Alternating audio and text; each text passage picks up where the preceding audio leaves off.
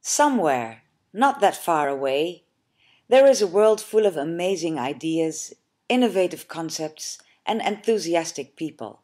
It is there merely to spread ideas to those interested in learning and discovering new things. Mike is about to enter this world, not knowing what he will encounter, or even if and how he will come out of it again.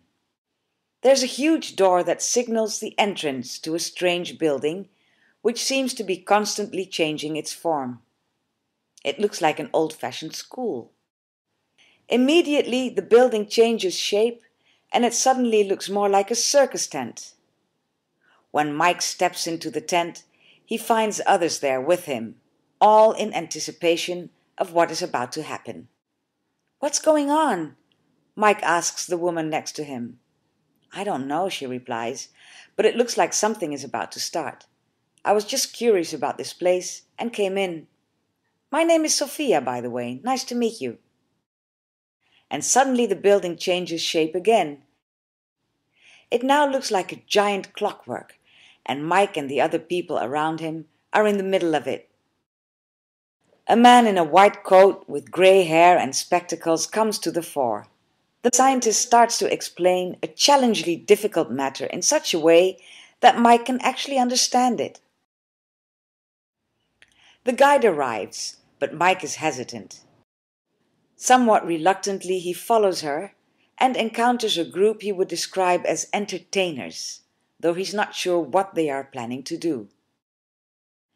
The building is no longer a clockwork, but looks like a theater.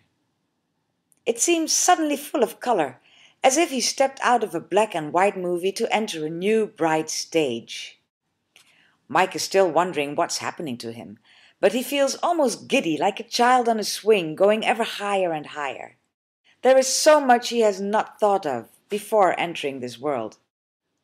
The theater disappears, and Mike finds himself standing in a forest. The architect clarifies that it is a dwelling in symbiosis with the surroundings. Mike is amazed and wonders why nobody else made such an obviously effective design before. The architect explains he started with basic questions. Why do people need houses? Why do they live in boxes?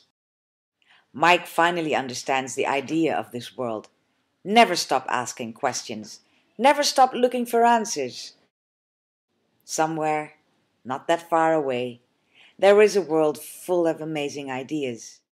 A world where you never have to grow up.